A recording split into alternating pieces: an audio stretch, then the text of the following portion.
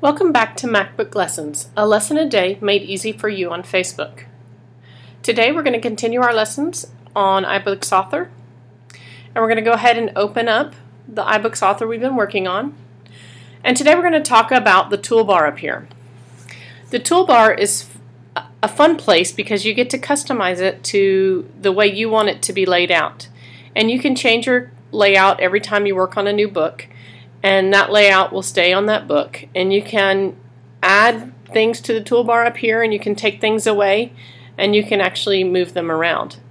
So the first thing we've already talked about is add pages right here. Right next to that is the view. And you'll notice there are a bunch of different things that you can add to your view, like the styles drawer.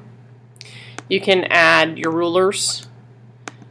You can actually show your glossary right here. So if you wanted to add a term real quickly, we could add it.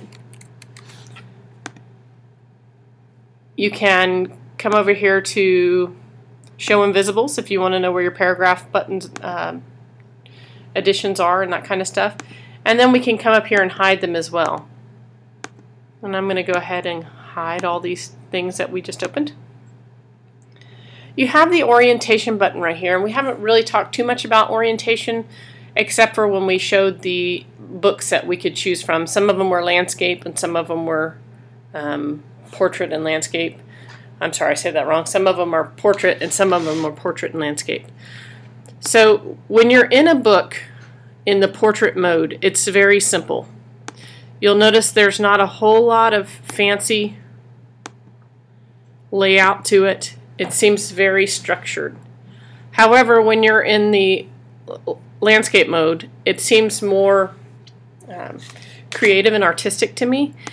And maybe that's just my own interpretation, but I really feel like there's a difference between landscape and portrait. And you can build the book one way and then go back and build it the other.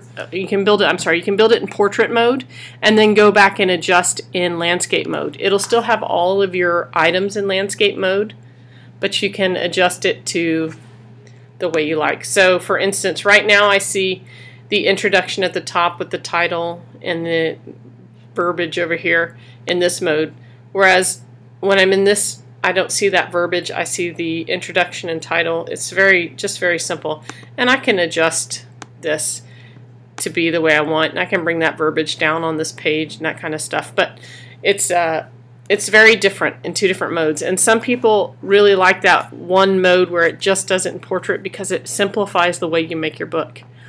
If you're making it with students, you might consider talking to them about that and consider encouraging them to do the portrait mode first, just to test it out before they try the portrait and landscape. That way they get comfortable with the layout, and then they can play with it when they move to the next book they make.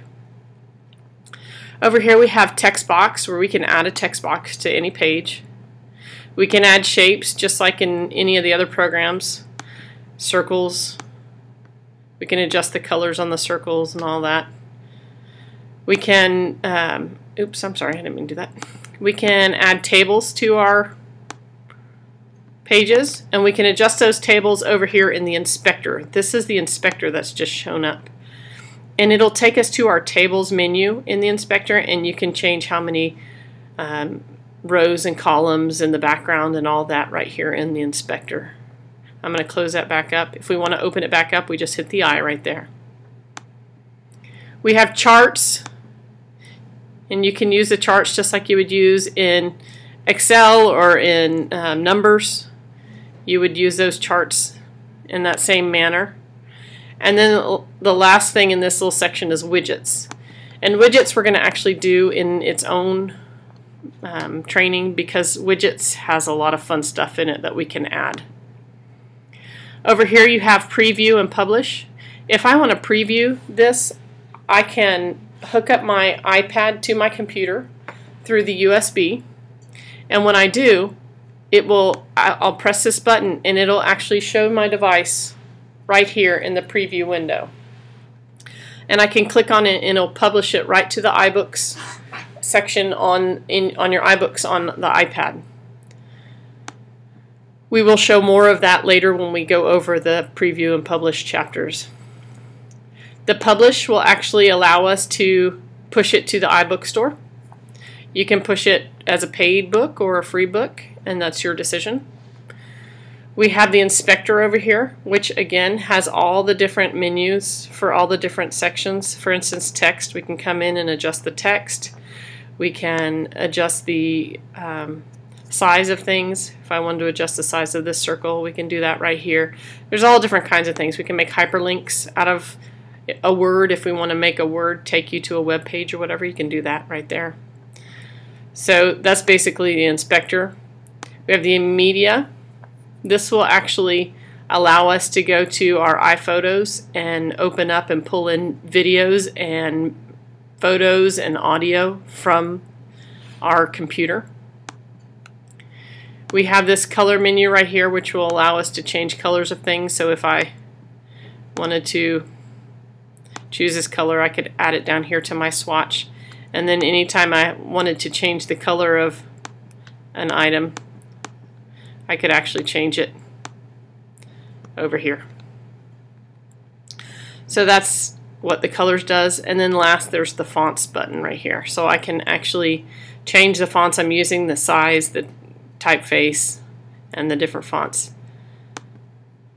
Now, like all the other programs on the MacBook, if you double click on or right click on your if you right click on your toolbar, you actually get this customized toolbar.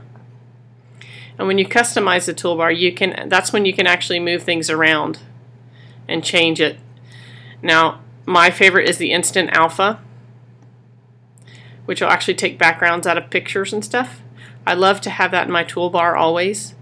But you can add other things like columns, which can become important, grouping items and that kind of stuff. You can add that up there for, if you're doing something and you're repeatedly using that item, you'll want to customize your toolbar to make it perfect for what you're doing. And that's basically it. Once you add something, you just drag it up there. And I actually didn't show you, if I want to get rid of something, I can actually just drag it back off and it'll come off.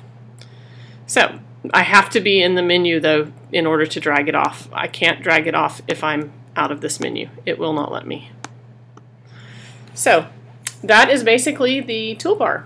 I hope that inspired you to learn another program in this on the MacBook, because this toolbar feature is actually available in Pages, in Numbers, in Keynote, in a lot of the other programs that you may use on the MacBook, iMovie, any of the iWorks, iLife. So that's it for today. Thank you for joining me, and I look forward to seeing you next time.